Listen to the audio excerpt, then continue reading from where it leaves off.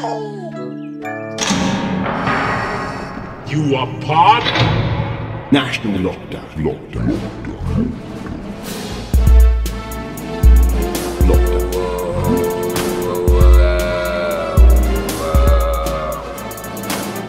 the lockdown companion. 1, episode 24. Yep, here we go. Feel slightly underprepared, but here we go. Samesies. That means we've done 24 weeks of absolutely internet. Yeah, I know, man.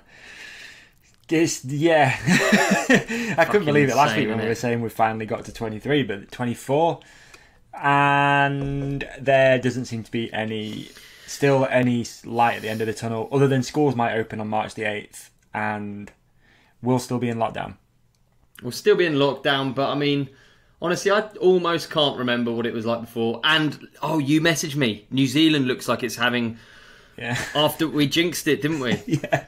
Sorry, Spen, Ed, everyone out there. Sorry, boys. Really sorry about that one. That's our fault, 100%. Yeah, do apologise. Poor Win as well. Have you seen Win posted something earlier? I mean, this is ridiculous talking about people's Insta stories, but Win posted a video of his bike entirely clogged up with mud to the point where he's carrying it, and you just think, poor fucker's looking at all his friends back home, just loving life. Yeah, just doing bike park laps, and he's just carrying a bike around. Welcome to England, dude. That English winter will come up and grab you. I felt the same yesterday. I did the shortest ride ever yesterday. Did you? Yeah, I rode from... I text you and I was like, I'm going for a ride. And I thought, I don't know why, it's -4. So I rode from my house up to the woods. There's like a few really sort of rubbish runs, to be honest, like a few little trails. I rode one of them.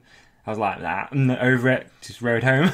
I was out for the grand sum of 15 minutes. Yeah, there you go. It's still, you're getting out. It's good. It's good. Yeah. I'm stoked you're on a bike, because you'll grow your rides and you'll get better. Anyway, It's not going to be this cold for that long anyway. Nah, I mean, it's fine today even. It's 9 degrees apparently right now. I don't know if it is 9, but it feels like it. Yeah, that's how I gauge temperature, dude. I just say it feels like it. Yeah. So. I got a message today on my phone, and this is a gauge of my recovery. So I'm going to let you in on something. During my sofa time, my phone screen time, I was monitoring it 7 hours, 30 minutes in a day. Dude. Yeah. How insane is that? What do you feel like you achieved from that 7 hours? What did you achieve? Like, what is there a benefit at all? No, nothing. Dude, well. I mean, of that time, some of it's emails, some of it's watching documentaries on my phone, some of it's fucking, WhatsApping my. To be honest, yeah. Okay. Especially when I got a broken ankle, I'm in the hospital and stuff. I'm like just leg up. Yeah. Doing nothing, So yeah. But it's down to 4 hours now, which is still embarrassingly high. Normally I'm 2 hours 40. But we talked about screen time before, and it was like a current thing, wasn't it? Yeah, definitely. Like, so when I'm happy, I'm at 2 hours 40. You know what I mean? That's my target. Okay, that's good. I think you're going to be like below that pretty soon. Yeah, I think so. You're going to be out riding as soon as you can, and you're just going to be like, yeah. You're going to do like one Insta photo, which will take 30 seconds. Exactly, yeah. Straight back on. Oh, and it does tally up a lot of other stuff. It's like, I was looking at it the other day, and I'd had a day where it was an hour more than what it usually is. But that hour, my phone was lit up because I was on a meditation app. So I was like, there you go. It's not so bad, That's cool. I'm happy with that. If it's 5 hours and 1 hour of it's meditating, then it's cool. Yeah, ultimately, who really cares? Just if you can squash it. Because I definitely don't think...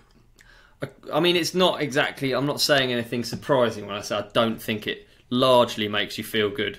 No. Surfing the web, going on social media the entire time. I mean, mine's largely just riding, but then equally, when I can't ride, then that's just like... literally apps made to make me want to go riding. Yeah, totally. Totally. I had this email sort of thing that I signed up to, came through the other day, and it said something along the lines of the Instagram algorithm is smarter than the algorithm that scientists made to beat a human at chess. Yeah. crazy. Actually, yeah. So, and then at the bottom it said basically you have no chance of beating it. Like, you will always succumb to that Instagram thing, which is really annoying. But also, like, when you think about it, it's Hey, can we do live on air? Because I think this will be funny. Yeah. I actually don't know. Right, so live on air, you have to go on your Instagram and you have to click on the search button, so it takes you to what's called the Explore page, and it'll show you. This, I think, is a window into the algorithm.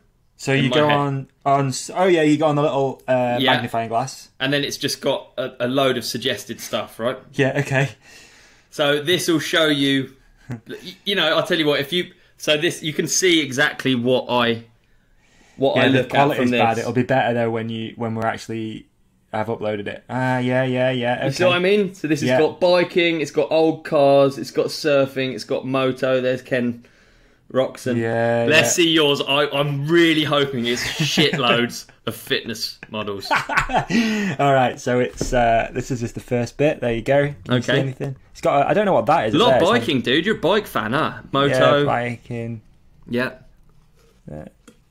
Yeah. Just some teeth. Mate, you are a keeper, Davey. Yeah. You are a keeper. I'm a lifer there, huh? Real lifer. That's good, that is. That's cool. My personal one won't look so good. That'll be... Oh, you sly dog. You sly dog. You just... Oh, man, the personal one's embarrassing as hell.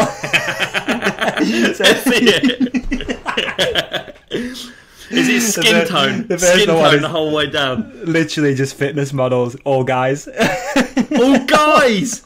Didn't see that coming. There you go. All guys. There you go. Oh, you've got a phone number on screen. There you go. Dad, I'm just doing a podcast, dude. Is that okay? Dad, do you want to say something to the listeners? You can say anything you want. No, I was just gonna bring you some money through. That's all. But I'll see you soon. Oh, perfect. Thanks, Dad. See you later. Right. Dropping off there cash. You go. And there you go, ladies and gentlemen. That's how it goes. Just hang up on him. Oh, you want to drop me money? Yeah, sure. Boo! Oh, cool, man. We'll get it later. There you go. Yeah, so George was telling me this thing that she'd seen. It was... Fuck, I can't remember exactly it, but the chick had made some card, and it opened up, and, I mean, she sounds like a chicken head, this girl, but she had printed off little faces of different girls that he had liked on Instagram, and then made some comment about them being better than her or something like that. I thought she'd made like a Valentine's card for him. That would have been quite nice. Yeah. Well, exactly. Yeah, it was something about him choosing her over all these ones that he's liked on Instagram, but then it just made me think, wow, she's looking through what he likes on Instagram. That's you ever been one of those looking through? No, I don't think I have. Although there's quite a dark story about this if you really want it. Please. Oh man, are we sure? Yeah, why not? So I don't really know how to explain it now. It's going to look like a dickhead, but my ex was cheating on me, and I knew, so I just had to keep looking at her phone and been like trying to figure it out. Oh, you poor fucker! And she was, sucks, and she was. So I figured it out. Oh, you poor fucker! Yeah, well, proud of that. Better off without her. Yeah, exactly. I had with my ex. I had a shared iPad, and she had like dude friends, which I know is possible, but I'm a little bit skeptical about the guy friends thing. I don't know. I only see it from my angle, and let me tell you, I don't go for coffees with lots of girls. No. Just saying, dude. I feel you. You know what I mean? Like when I'm single, if I'm asking you for coffee, I've got ulterior motives. I'm just saying, and maybe our listeners would think differently, and I'm sure there's an endless number of different ways you can be friends with girls. I don't want to sound like a bad guy. I know what you mean, though. Anyway, and I always just used to be. I've never been weird about it, but I'd be like to a, he wants to get with you, right? Like that's why he's messaging you. And then we had this shared iPad, and then I can't remember exactly what he said, but it was just so revealing. It was just him basically saying, I love you. Oh, wow. But you could see it as well. I was on the iPad probably playing a moto game or something as dumb as you could do on an iPad. And that came through, I was just like... Just playing mad skills. Hate to say I told you so, but... Oh, man. And she's an ex, so maybe it worked. There you go. Did it work? Out of there. Didn't work. Tough. And now, now life is good, and I hope life is good for you as well. Oh, it's exceptional, to be honest. Excellent. When you look back at that, it's kind of a dark time of my life for sure. Nuts, isn't it? Looking back on previous times. There's a reason that people are exes. And I always think that when people are, I'm going to meet my ex for a coffee, you're like, no, you just delete them and you just move on. Dude, some of the nicest feelings, some of the times where I feel like I know myself the most in my life, when I look back on it, are after I've got out of a relationship and then I've realised I'm the shit again, you know? I'm not talking about getting with other girls or anything like that, just realising, like, fuck me, the world is my oyster. I can literally do whatever I want and I can be happy on my own with myself. Well, that sounds like wanking. I'm not talking about that. A bit. Maybe. But yeah, honestly, some of those things, just like, you know, just leaving the country whenever I want, doing whatever I want, straight after a bad relationship. I hope a lot of people have realised that in lockdown too, because obviously dating has not been easy, and I've got a lot of friends that are, I've got a few friends that are single, and you just feel like, oh, that must be rough, you know? Yeah, definitely, trying to go out and do something, meet people when you shouldn't be. It's tough. Really difficult. Tough. Really difficult. Yeah, very lucky to have someone to just rant on at. Yeah, exactly. Poor thing. So yeah, I mean, dude, we got some listener questions to do today. I think that's one thing we should definitely get into in a bit, because we've missed them for the last 2 episodes, and I always feel super bad when people have taken a few minutes out of the day to write a question, and we just don't even do it. So we're going to do some listener questions. There's been loads of stuff going on though. I'm trying to think. So the first thing I want to talk about, in fact, this is quite funny actually, talking about Instagram. The Focus have just signed those 4 French guys, the 404. Yeah, the Frenchies, yeah. Okay. So when I saw it, I'll be honest, I'd never heard of the guys. You know, I didn't know them or anything like that. So I thought, I'll have a little bit of a deep dive down the old Instagram and see what's going on. Yeah. And one of them, dude, I don't know if you've seen this or not. So Leo Jagel, I think, I've got his name wrong. He's French. Jagel,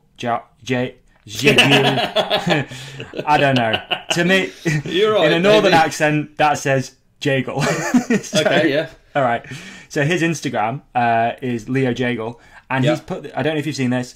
There's a video on there of him riding a moto trials bike through some dirt jumps, and it is sick. It's so good. I haven't actually seen that. No, I haven't. Good.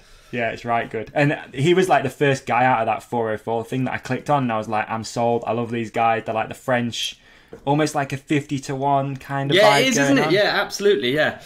I think they're great fun. We have our focus, team meeting.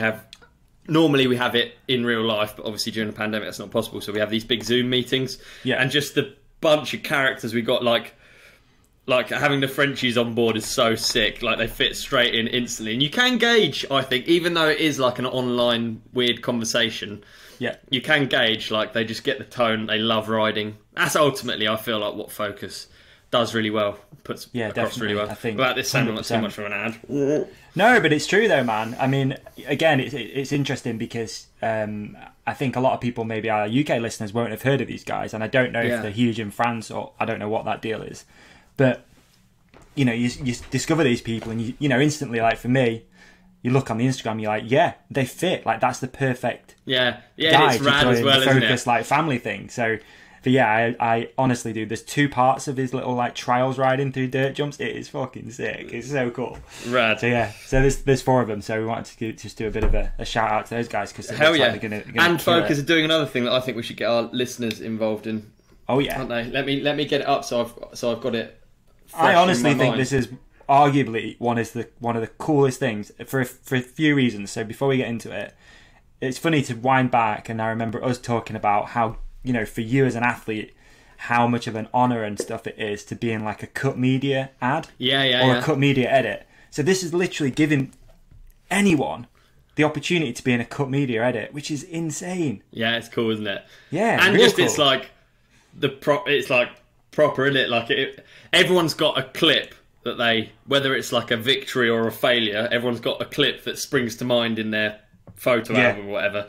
Yeah, you can just send that in and feature. Dude, for sure. So do you want to explain the premise, or do you think you've just almost... Let me, because I've got it up on screen now. So it's called Share Your Moments, and we want... This is the... I'm going to literally read from the website because I think it's a cool idea, so I don't feel bad about reading. We want your face, your story, your downs and ups. As we made the experience of getting lost ourselves, we realised that you always reach downs and ups. You always go from low times to high times. And that's why we ask you to share your videos and pictures with us to create a shared video. So yeah, the idea is that you collect a moment, you submit it, and join the premiere. So there's a website where you drop files in there, and basically you'll have the chance. Really, you've just got to look at the sample video they've put up for this to really make sense, I feel like, because it can be pictures from anything. They've included me breaking my ankle, obviously a low, but there's like pictures, there's like videos from going through massive puddles, eating a bacon sandwich in the freezing cold, everything that makes mountain biking. So I think it's a rad idea, isn't it? I think it's honestly, I think it's a super sick idea. When I saw it come up on the Instagram thing the other day about the making a movie, I was like, that's so cool. Again, it reminded me a little bit of the YouTube thing they've just done, called like day. Oh fucking hell, I don't know.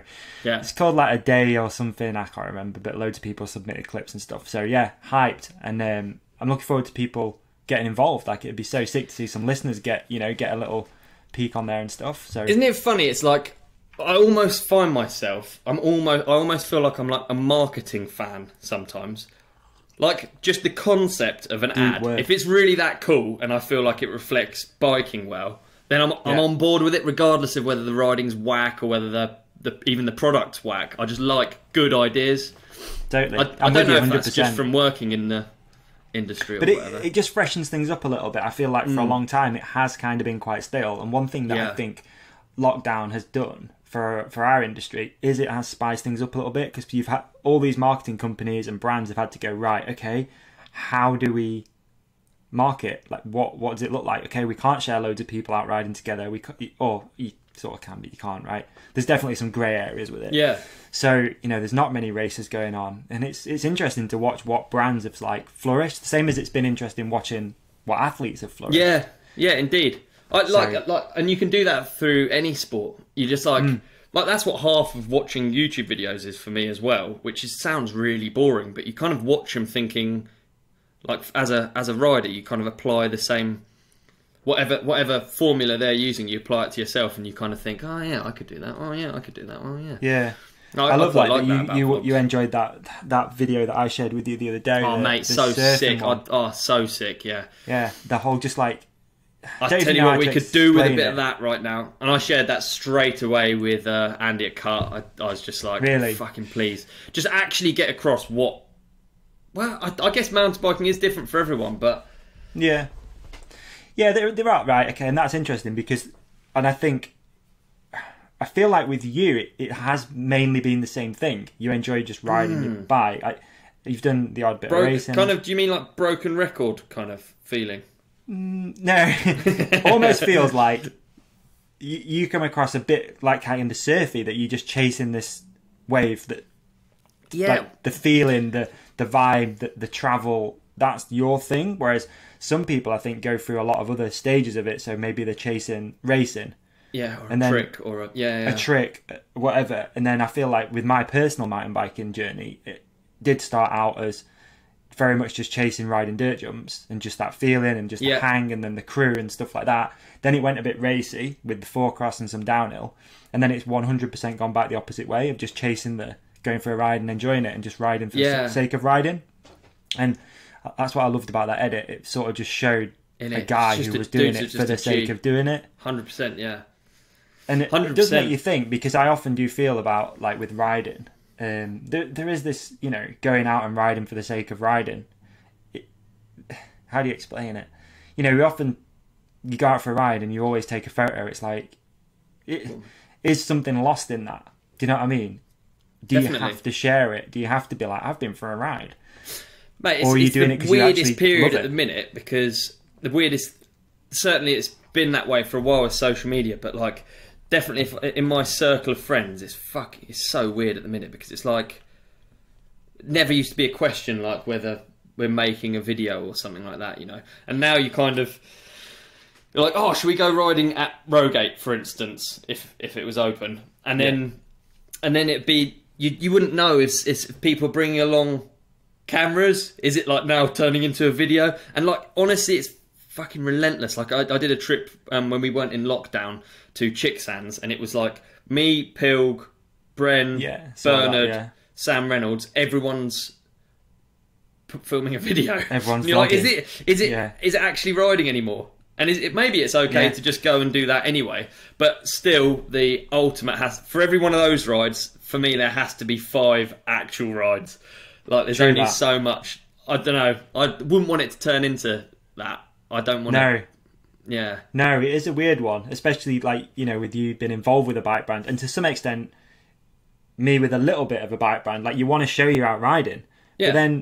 But is the vibe that you just out riding and no one knows about it? Is that like even cooler? I don't know. It's such a strange. There's a fine balance, and I think, like you said, it's maybe a case of doing X amount of rides, but then one of them you go out for the sole purpose of making some content, and then that's the rest of them is riding for you. I want it to be defined before I leave the house personally.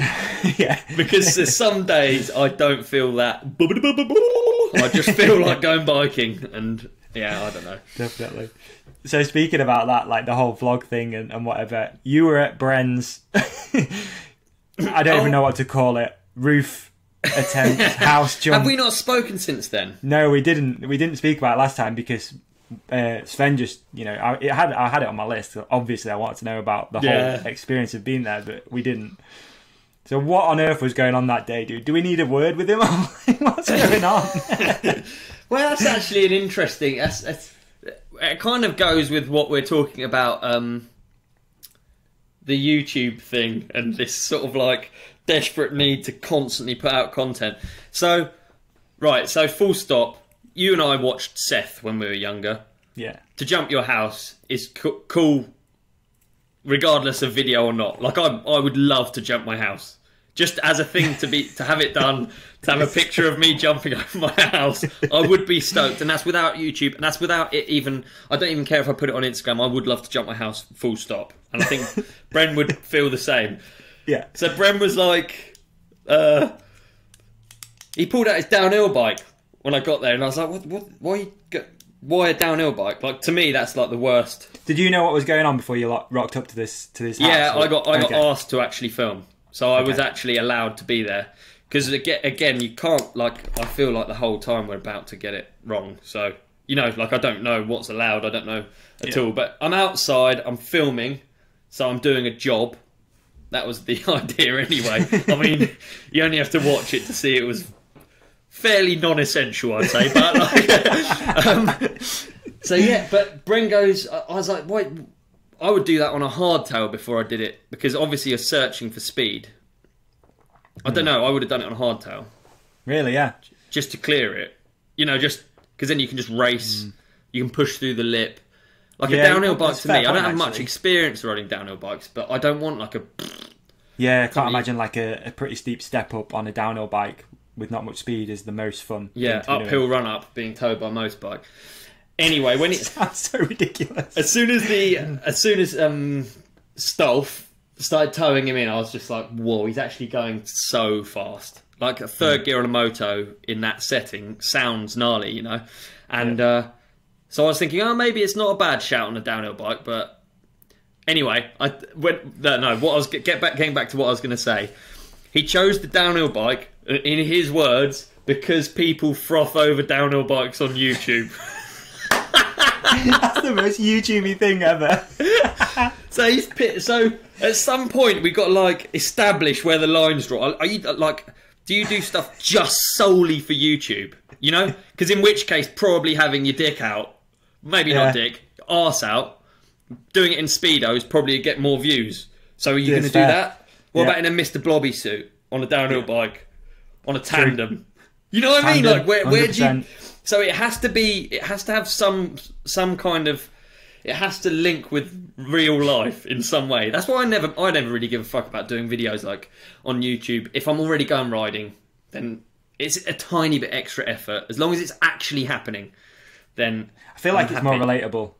That's just from my personal experience. Whereas there's certain YouTubers that is not relatable. Like, it's not a relatable thing. You know, building a fucking, I don't know. I'm not even going to say jump over your house, because in a way it's kind of relatable, because we could all do it. You could build a jump over your house. But you do want to do that, so I would stand by him on the idea is cool, I think, because I'd like to jump over my house. I'd love to say I've jumped over my house. Yeah.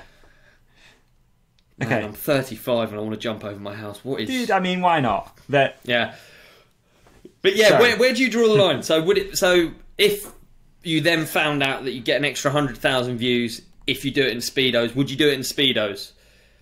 If you bolt a dildo onto your helmet, well, actually, I'm guilty of that. So you know what I mean? Though there has to be a line. Yeah. So I tread that line. I don't tread that line finely at all, because I don't want to do stuff that is too. But anyway, it was gnarly, dude. Yeah.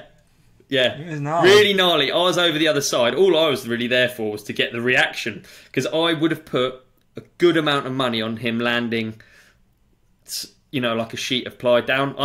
We'd placed a bet. I said he's going to land a sheet of ply down, because just when you hear the motor going down the road, obviously it's very hard to judge speed. Like, even if you've got a guy going third on a moto, the difference between pulling off the... Dude. So people, I guess it's like, he's always going to get ridiculed for coming up on a jump that short. But I would have thought he had enough speed. I had money on him overshooting a little bit. So right, and we're is he trying again? Like, what's the deal? Is it left? Is that it? I think that's it. Yeah, I think that's really. In the words of his doting wife, that's enough, Brendan. There you go. Wow. Who knows? Certainly maybe man.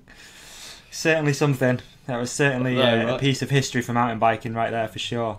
And yeah, exactly. So that was really fun, regardless of how ridiculous it was. It was really fun, wasn't it? Yeah, I mean, there's been laughs out of it. There's been, I mean, the comments were class. The whole thing was definitely fair play to him for giving it a shot. To be honest, it was yeah. I'm interested in seeing where the line does get drawn, because certainly when you look at other realms of YouTube, the line, like, it goes fairly wacky, doesn't it? Yeah, like, if you're just doing it for a video, I've never really thought. Really, it differs. It doesn't even differ from filming a section, doesn't it? That's as weird. All right, drop in 3, 2, 1. Yeah, I don't know. It's a strange one. It is. It's don't know. I don't even know what I really think of it. If I'm honest, I'm really torn with the whole thing. I think it was really cool that he tried it. I just think you think, like you say, where is the line? Like, where's this all going? I have no idea where it's going, really. No, it's kind of interesting and kind of exciting at the same time, as well as being kind of ridiculous. Yeah.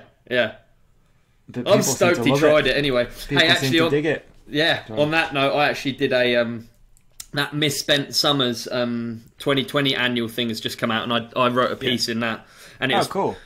Probably the saltiest piece ever. Oh, really? Me at my shittiest. So you have to check that out, and our listeners will have to check that out as well, because I think what those guys do is really cool, and I think it's kind of the opposite of a TikTok world. It's actually journalism and people's thoughts and opinions, which I really value, despite also contributing to the Mr. Blobby Speedos. YouTube world. I feel like you egg the people on who do that stuff more than maybe. You just like the instigator. Probably. Just like, I'm not doing it. You guys do it. Exactly. But I think that's going to be a cool read. And I saw that Warner's written something in there, and Warner showed me a section actually from. He showed me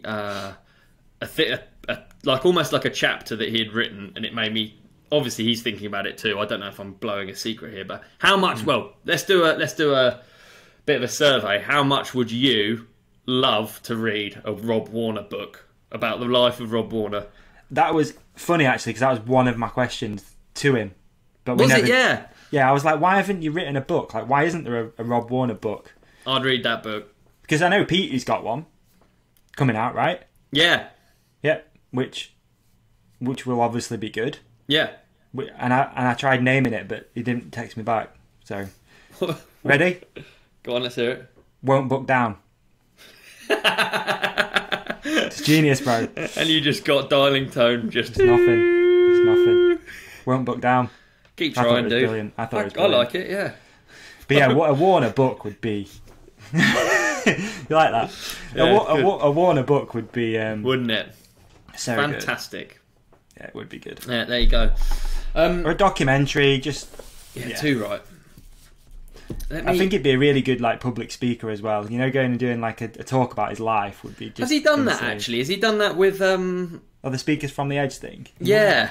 He might have, you know. I went to the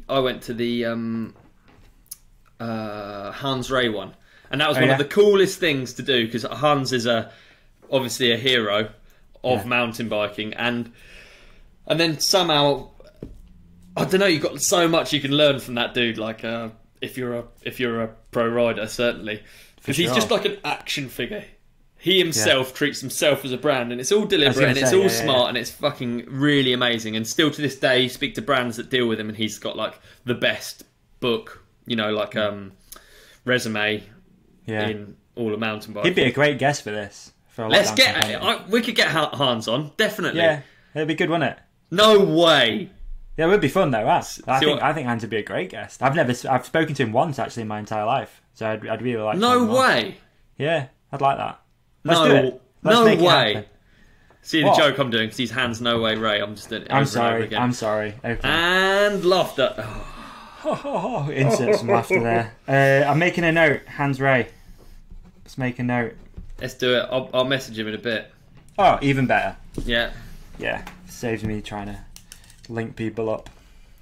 Although that one that I spoke to you about might actually happen next week, potentially. No fucking way. Yeah. So we'll keep that one under wraps because it might not happen. But dude, I'll be so nervous. Yeah, keep it under wraps. Yeah, absolutely. Okay.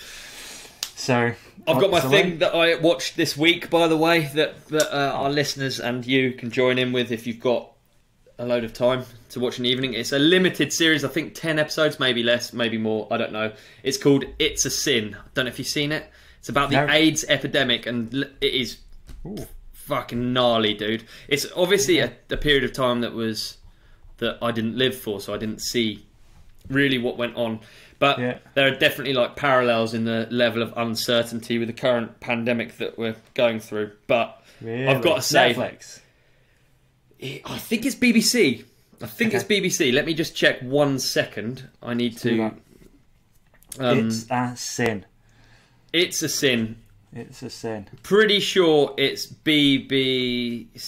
When was that? AIDS. Oh God, I never thought I'd say that on a podcast. When was the AIDS epidemic? Dude, I think what I've learned from the last one and talking about the desalination process, I think it's best that me and you steer clear of cold hard facts and carry on with just sort of like the broad bro science. The messages about desalination. Honestly, the messages. I mean, God, look at the YouTube comments. Oh my God. Unbelievable. You put it out there, dude. You do long form, you're going to reveal yourself as exactly what you are. And I'm an idiot, I know it. And maybe you're an idiot too. Still not had a concise answer though. And I'll throw that out there. Still not had a yes, you can buy water from a bottle that is from the sea. Not had that yet.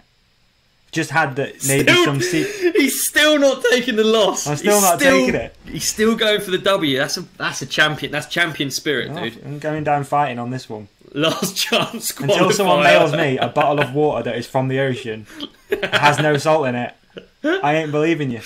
Oh dear. So yeah, anyway, we're going to steer clear of any actual scientific facts, but It's a Sin basically follows like a group of young gay guys during the AIDS epidemic. Is it an epidemic or a pandemic? Either way, but how absolutely terrifying it was, and how much of a different world it. You know, like you take it for granted. I've always kind of, well, quite frankly, I couldn't care less if you're into boys or girls, and that or in between. Kind of you. Do whatever you want. I'm uninterested, but it wasn't always like that. It seems from the, No, it wasn't. when you watch it, it is insane. And obviously at that time, anyone who was homophobic was just jumping straight on board the kind of AIDS is a homosexual illness. It's like the wrath of God, the lightning bolt of God, and it's so horrible. And like, yeah, it's a tearjerker, dude. Not gonna lie, I think a bit of dust landed in my eye at the end. But there's a chick, there's a chick who also stars in it. It's too difficult to explain. But basically the mother figure for all of these young gay guys does a speech at the end about how so many people have died in silence. They were too filled with shame to even talk to their parents about what they were dying of, and essentially AIDS back then. I know you can survive from it now and live on medication, and you can live you can actually live a normal life expectancy, which is fantastic. But back then it was a death sentence, and these people were dying in the most horrific possible ways, in the most lonely ways, and it's quite something to watch, dude. It is gnarly.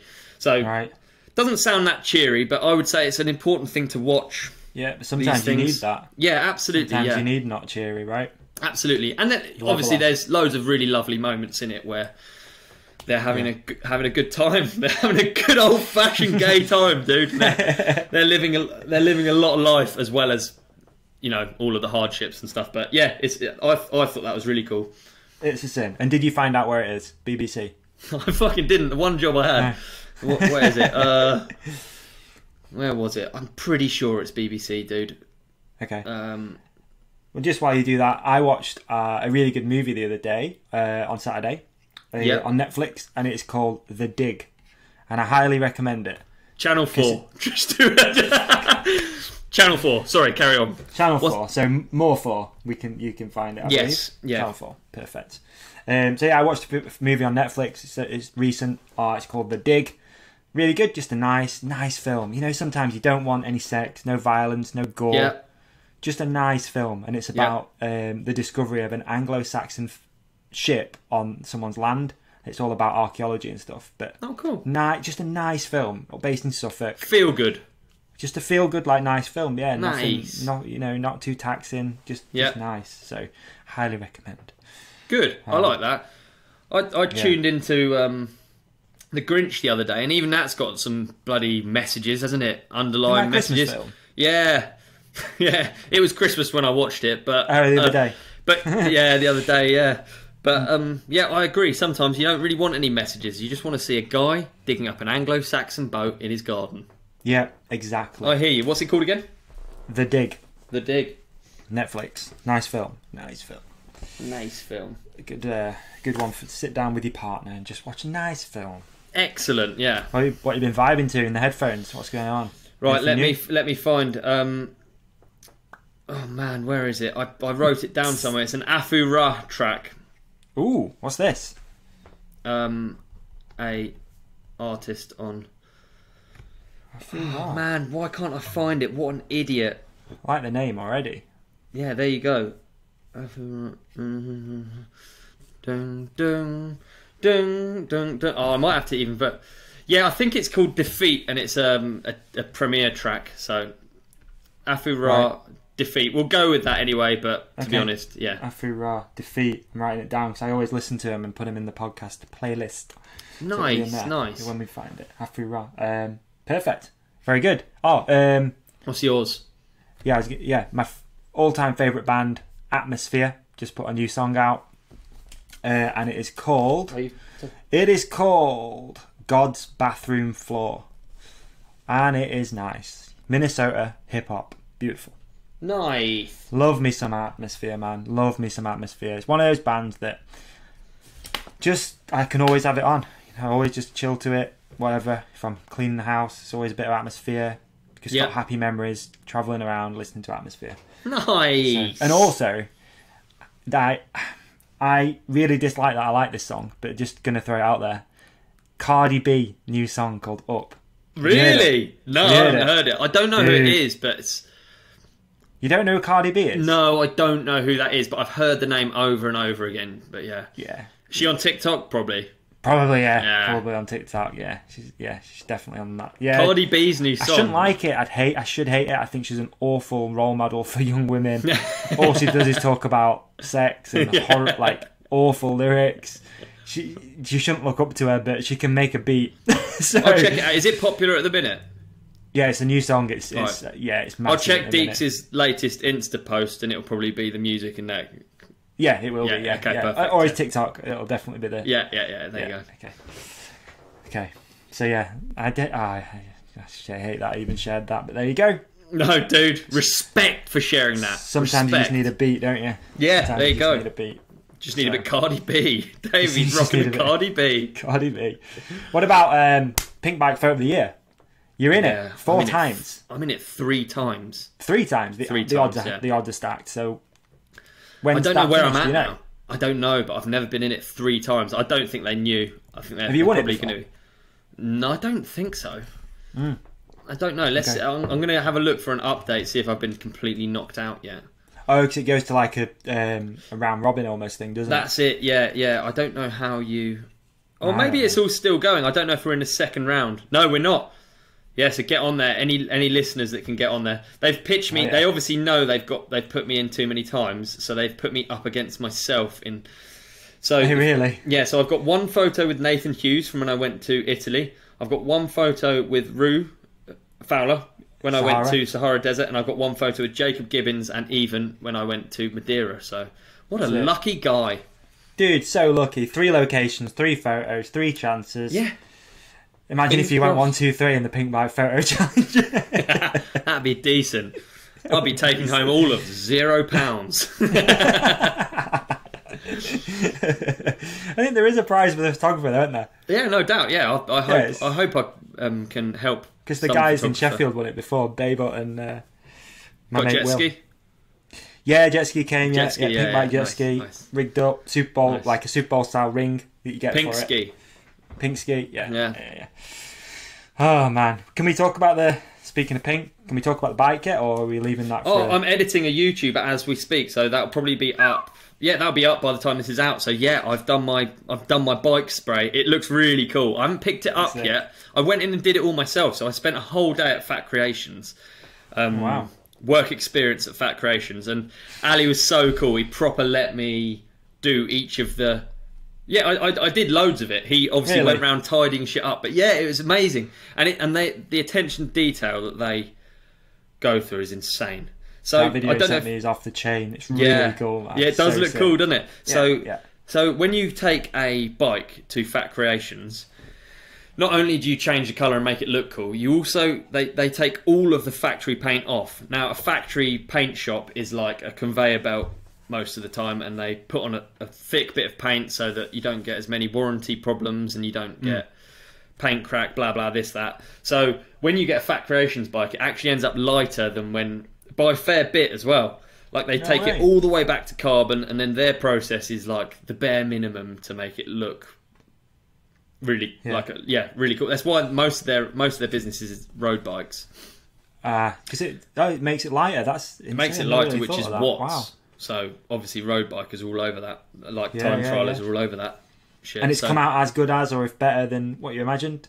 Oh mate, I gotta say I'm into sort of black understated bikes and things in general, and I do have a bright pink bike ready to be built now. They'll be replacing that one there. The original bike that you've taken the inspiration from. Have you still got that? Yeah. Okay, because I know you got the photo and stuff. I didn't know if it was, still got it. Actual, still there, right? Yeah, still got it. Yeah, so we'll have a direct comparison with those two built up.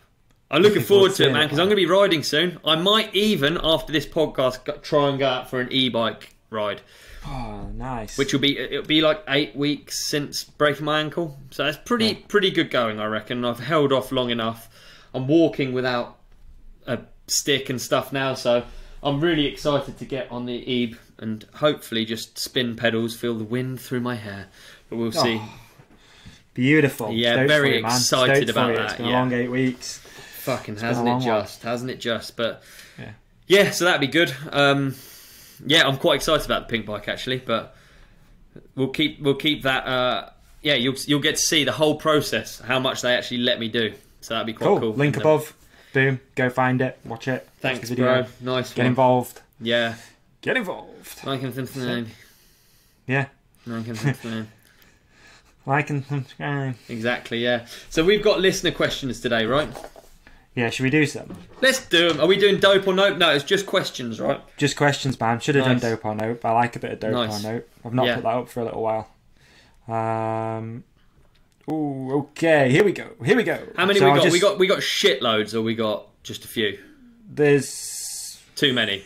Basically, always too many, right? There's okay, too cool. many. There's at least 5 or 6 swipes of the finger on Instagram. Okay, cool. So should we just go through them? Let's just go with it, dude. Yeah. I've not looked either, so usually I do take a bit of a look at these. Yeah. First, and I'll be like, oh, that's a good one, or whatever. I've not looked. I did look at the first one, so whoever that was, I forgot your name. I'll probably find it. We can't say that. No, we can't. So it's too rude. Less of the disgusting chicken messages, please. Thank you very much. I'm sort of sick of that now. It actually was a chicken one. Yeah. Hey, dude, you made your bed. Gotta lay in it. Okay, first one. Stuart Ketchley. So this is the most recent one too, because we're going from top to bottom. Nice. That way we don't have to do a chicken one. What up, Stuart? Stuart Ketchley. Are your desktop icons messy or structured? Asking for a friend. Also twin screen or not? So, what's your desktop look like? It looks like loads and loads of screenshot, because I just screenshot things the whole time. So it's really, really messy. Also, right. I always use hot corners. If you're a Mac person, I use hot corners. So I just never close any windows. I have all of them open and then go up to the top left. Right. So yeah, my desktop is a shit show, dude. It's a scrap heap. Wow. So I'm the absolute opposite, because I'm super OCD. So there isn't a single folder on my desktop. I'm looking at it right now. I have one file on there, which is last week's Lockdown Companion MP4. Good man. That is it. There's tidy nothing guy else on it. I could have guessed actually that you'd be like that, to be honest. Really? But if you just do Apple space and type in hot corners, then it'll come up with hot corners, and then you select top left and click mission control. That's how I run my shit. So I run it with everything open, and then I just whiz up to the top corner, and then it opens up all of the screens, and I select one. So then I have loads of shit open at the same time. So it is as hectic as probably I appear. Yeah. I've got more into putting things on this external hard drive since we started Where's Ollie, actually. I was like, okay, I should probably keep all these, because before, legally, I'll be honest, I've deleted everything. Yeah. I have nothing at all. Yeah. No episode, no videos. It's all gone. Yeah. So there you go. Started just boom on there. Okay. What else we got? At Oakley9283. Ollie, will there ever be a Death Grip Challenge 3.0? I believe so. Always looking to take my brakes off and ride down a hill terrified into a turn. Also, I'm undisputed champion currently. Really? Well, I'm the champ right now. I won the last one. Okay. You know? Has there been 2? There's been 2, yeah. That's why he's asking about a 3.0. Yeah, exactly, yeah. So I need to defend my title, so I'm there. I'm not scared. Do you know, those videos are brilliant. Such an amazing idea by Tom Grundy. Shout out to Tom Grundy from GMBN. But it's such an amazing idea, because honestly, it is that scary. So I actually thought, when he first said it, I thought that we would have loads of crashes and we'd be joking around. But as you go further up the hill, it just becomes more intense, and it is for real scary. Yeah. Like proper scary. Yeah, no doubt. I like that. I mean, I don't watch that much other mountain bike stuff. Yeah. But EMBN did that video with Bren, Petey and Warner recently. E-bike trials, which was really cool. I enjoyed that one. I did watch that. Yeah. So I know it's a different number, but you know he's asked about 3.0. So it's good. This is a great tenuous link. Do you follow Bam Margera? I never know how to say his name on Instagram. I don't. I found it all a bit miserable, really. The end of Jackass and them kind of all being a bit druggy and drinky. I sort of stopped following him, really. I'll be honest, because I used to follow him when he was just a pro skater. I would relentlessly follow VHS videos of him and movie CKY, segments. I found him really, really interesting, and he's like a skater that I used to really enjoy watching, like really fast skaters skate. Yeah. Maybe don't go on his Instagram then, because it looks like things have taken a massive downturn over the last sort of week. Actually, so sad. Yeah, like real bad. Like he's obviously having some sort of breakdown, and it's there was going to be a Jackass 4, but from what I understand, he's been like called out of it because of having a relapse, and then now he's creating his own Jackass 4, and it's sad. I just wondered if you'd seen it. I don't mean to put a dampener on this, but obviously for me, and probably you and a lot of people who listen to this, that era is so iconic to me. Like, that was my childhood, dude. Like, watching Jackass. Kill Yourself and dude. Like, watching Jackass and being into the music and all that sort of stuff, and then being a massive fan of the films, and it actually has been an inspiration throughout my life. Like, Jackass was a big part of my life growing up. Yeah. And I'm not ashamed to say that. Like, it was. Like, I like the culture, the clothing, everything. And to see someone like Bam, who I used to really look up to, just obviously having real issues is really sad. And mate, it sucks. It really sucks when someone's there as well. When someone's, he's fucking made it. He's made a load of money. He's chilling. He's got a big house. He's got his skate park at his house. Like, yeah. It just goes to show it doesn't mean shit. You just have to look after yourself. You have to make sure you're all good, regardless of it doesn't matter how much money you got. If you're sad, you're sad. And he certainly obviously struggles with stuff. Hopefully he's all good. But yeah, for sure. Okay. I think what it was. Sorry to drag on about it, but I think what it was they were rewarded for a high level of being out of control and crazy, and that in itself is gnarly. I think, because you get to a stage and you might not want to be out of control and crazy, and then it's become a part of your identity by then. So I think 100%. I do feel bad for him. I think that Pritchard fella from what is it, the Welsh version? Yeah, he's fucking triathlete now or something.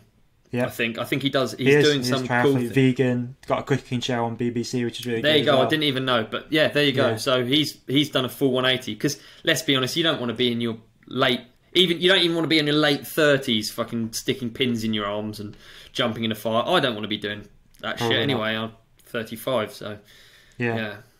It is a weird one, that era, that MTV era, and how much fame they got and money they earned, and like you say, the level of being stupid was so high. You're always trying to outdo yourself. And some people have dealt with it really well, but some, like Bam, it's on struggle street. Yeah, definitely.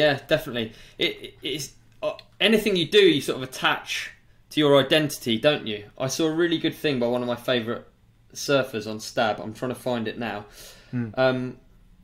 One of my favourite surfers. He is actually my favourite surfer. Okay. He is. So, I can't wait till you go surfing, dude. I've been surfing. Come on, dude. I've been surfing. When I was in Bali the other day, Dane Reynolds. So he says, it's a weird thing growing up as a pro surfer. Your identity is based off surfing well and getting coverage for it, and being praised by fans and sponsors. Magazine photos, video parts and comp results are embedded in your self-worth. When it starts going away, you can get lost and fall into, I don't know, a crisis. And you hear that, don't you? Just imagine if you're one of these dudes who's fucking the top of Joyride and... I've never experienced that. I've never had to worry about that. I've just dribbled along. But, like, if as soon as that goes away, like, that's fucking... You're the guy that's the crazy guy that does the double flip, or you're the guy that... Yeah, I worry about even to a certain extent, some of my friends. Like, once you remove those things from life, and you're just taking out the rubbish, and you're doing the leaves on the lawn like everyone else, like it is a thing worth thinking about. I think 100%. You know, one of the worst sort of, how do you put it? Like I'm sorry, I have a mind blank.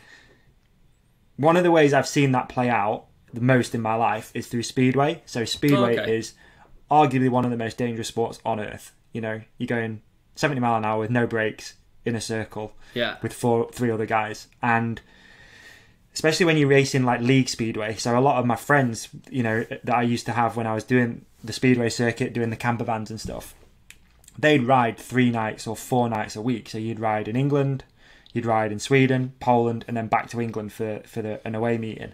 So this life was just insane. I mean, you're constantly travelling, but you're constantly in an adrenaline mode, because every night you're doing the most dangerous sport almost. Yeah, and it is like person-on-person racing, which is how it's different to clock. It's different to clock for sure. It's way more 100%. Yeah, 100%. It is the most gnarly thing you can imagine. But then what you used to notice is as soon as that season ended, the guys didn't know what to do with themselves, because they're just like, well, now what? So it goes to like drink, drugs, stupid shit on other types of bikes. So it is, once you're in that adrenaline cycle, I think it's super interesting of knowing like how to remove yourself from it and how to get that fix, but not really. Super interesting how different it is for everyone. Like, I don't even think about adrenaline. I clearly must like it because I like going quick, and given the opportunity, if I didn't worry about killing other people, I'd drive like such a bell end on the roads. I don't, because I worry too much about killing other people, but clearly like that means going quick is like an adrenaline thing in some way. I tell you what, if I finish Speedway, do you know what I'd do at the end of my career at finishing Speedway?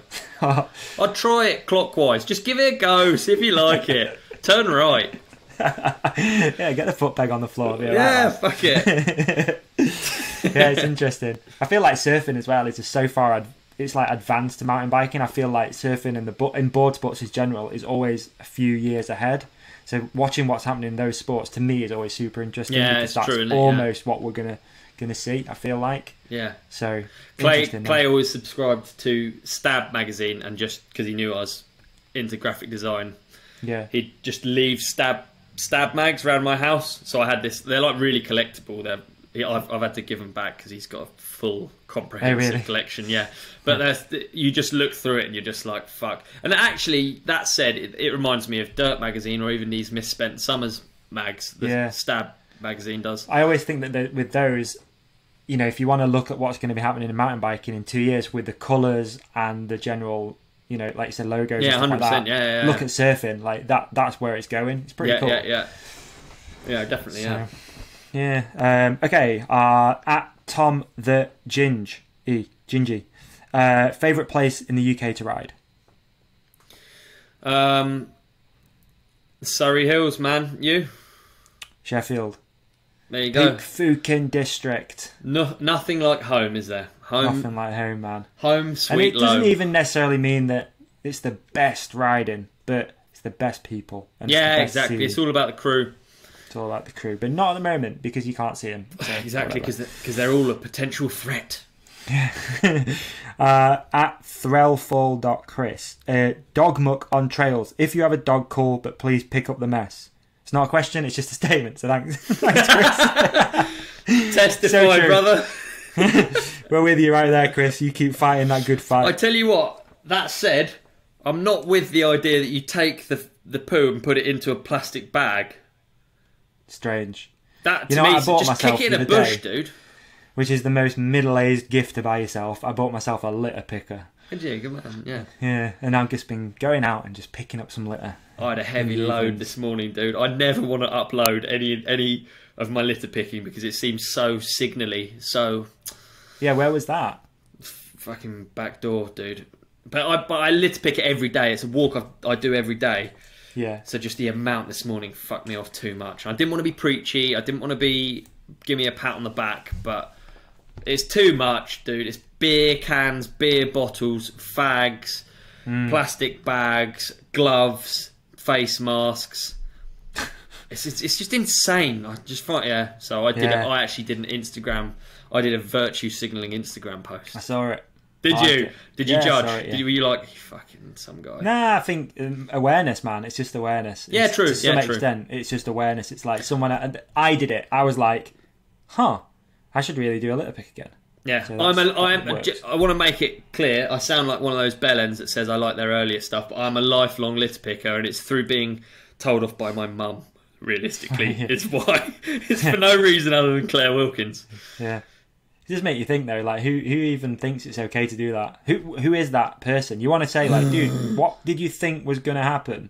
Where did you think it was going? Anyway, and they go like this: you'll pick it up, and then exactly, it'll decompose. Yeah, right. It decomposes. It's glass. Yeah, fucking sure. Okay. At Sean, I believe that says, Smith00. Who would win in a fight between Deeks or Davey? Deeks. Yeah, Deeks. Next. I'm sorry, I don't even have to. No, VW Surf Bum. Are you actually going to do listener questions this week? Yes. I should really read these before I start reading them. I've had this one quite a lot actually. So at Airbound23. 23. How do you watch Supercross in the UK? Valid question. I get this all the time. So let me break it down. A few different ways. You can either not be a cheap ass and buy the Supercross Live race pass, or you can share it with someone.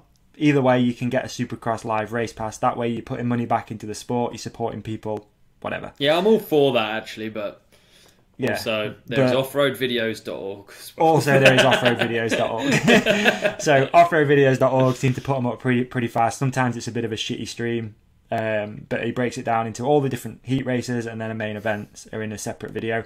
And the best part about offroadvideos.org, which Supercross Live should take a look at, is he doesn't do spoilers. Because I hate that. It really pisses me off. That I've said, honestly, I've emailed them twice now, I think, maybe even 3 times. Like, why put the results on the home screen when you're going to watch the video? Come on. Yeah, it is insane, isn't it? Yeah. NBA League YouTube as well at the moment. YouTube scores. are putting them up. There's some on YouTube. Yeah. So you can watch it. It's just not easy. And if you're in the States, NBC or CBS. At Rocksteady Sambo, do you ride by sight or memory? That's quite an interesting question, actually, from an interesting guy. Very interesting guy. Well, I guess the I really like. Personally, I would say I'm much more into memory riding, knowing a track and getting it down more and more and more until I'm doing triples, I'm jumping out of turns. I really like that about riding, like doing something over and over again and getting it down and having little fun things that you do every lap. I have that across all of the Surrey Hills. I have stupid little targets that I make, jumping past a route or doubling out of a turn or tripling a section. That's almost my favourite thing in riding. Whereas you get a lot of people, I don't know, like yourself, whether you're into blind racing or like blind riding. I don't mind it. I'd like to think I'm okay. I'm relatively competent at it, but again, as I've got older, I kind of enjoy just sessioning one corner for 3 hours. And I think that me hitting something blind, it's reactive and you're looking at the trail as it comes, but to me it's not as fun as getting something 100% dialed and down. I don't know whether that's because I've come from downhill and not. Maybe if you've come straight into the sport in enduro, maybe blind racing is a style of riding as well. But equally, it just puts a bit of pressure on to constantly ride new stuff that you don't know. Yeah, true. No, I'm definitely with you. I'm definitely a by memory sort of thing. I love that, dude. And it doesn't matter if the track changes. You normally hit your inside and something changes. You're always doing a certain amount on trail, aren't you? Yeah, definitely. Yeah, so good question, though. Great question, Sam. Thank you. At Ned_Field, if you could make a dream bike, what would it be? Well, check my latest YouTube and you'll honestly, I'm sport brat personally, so my dream bikes are taken care of by the sponsors that sponsor me. So, what about you, Davey? Dude, I'm not like. I don't really have one, I'll be honest. Like, I'm not really bike party. I've never have been. I'm not into the latest, greatest, this, that, and the other. My dream bike is one that's running smooth, that I enjoy jumping on and don't have to worry about. And I have it. It's right here at the side of me. I heard something. A kid asked me the other day, and I think it's something taken from a Matt Jones video. He said to me, "Ollie, what's your 3-bike garage?" And I was like, "Dude, I don't understand what you mean 3-bike garage, but if you have a garage with only 3 spots, quite simple, really. You have to pick 3 bikes to go in there. What is it?" And actually, it is an interesting question. So for me personally, I have to have a dirt jump bike in. Yeah. I have to have a 150 trail bike in. The third is a real way up for me. What about you? Are we just talking mountain bikes, aren't we? We're not talking other two-wheeled objects. Okay, so 100% a dirt jump bike, and I need to add that to my repertoire this year. I'm going to dirt jump like a motherfucker in 2021, pump track, all that stuff. I need it back in my life. Then I'd definitely go trail bike, 150, 160, something like that. Something light and playful. Yep. And then now I'd go e-bike. Dude. It's really tough for me because it's between e-bike. Like, wouldn't go downhill. Sad, it doesn't even come into the question a downhill bike. I couldn't care less. I don't ride it enough. I don't care. No. And even a 170, mine spends a lot of time hung up on the wall. I've got a little bit of a difficult situation because I ride road with my girlfriend. So am I going to go e-bike for the boys, or am I going to be? I think I'm going e-bike for the boys. I think you're going e-bike. Hopefully George doesn't listen to this. Yeah. I think I'm going e-bike for the lads. Yeah. Go e-bike. Yeah, e-bike for the lads for sure. Are you going e-bike for the lads? Yeah, dude. Yeah, my girlfriend didn't like them, so it didn't matter. So yeah, there you go. The third bike is an e-bike. Yeah, 100%. 100%. Not bothered about specs or anything like that. Just not even interested. Don't care. I'm not bothered about specs as long as it uses X-Fusion suspension, DMR components, TRP brakes, stands no tubes wheels, and Goodyear tyres. I'm not fussed. As long as it's from that range, then yeah, I'm easy. Sponsor's dream. We'll do it. At Little Shredder 123, what is the worst bike park you have ever been to? So there was one I'm really struggling, and it's quite well known as one of the first trail centres. It might be Caroffertry. Anyway, me and Rue went there, and it was like an Afan trail centre. Caroffertry. I don't know. Yeah, Kiritry, I call it. Up north, what it is. Scotland. Yeah, Scotland. And it's like quite legendary, and it's got this like rock ride, and it's the one trail centre where I feel literally like the entire time I was pedalling uphill with no reward for any of my work. Right. So but maybe I just got it on a bad day, but I was with Rue as well, and Rue's a real beast, and he said the same thing, so yeah, I'm going to go with that. Is a bike park a trail centre?